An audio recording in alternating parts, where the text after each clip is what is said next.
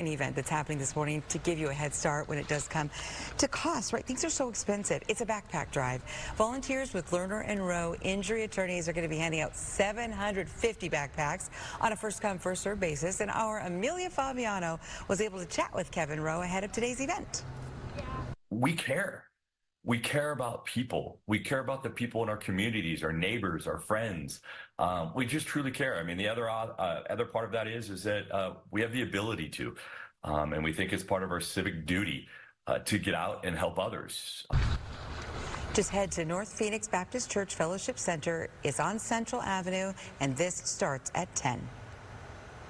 It is 6:43, and ABC 15 is staying on your wildfire watch. Some new details.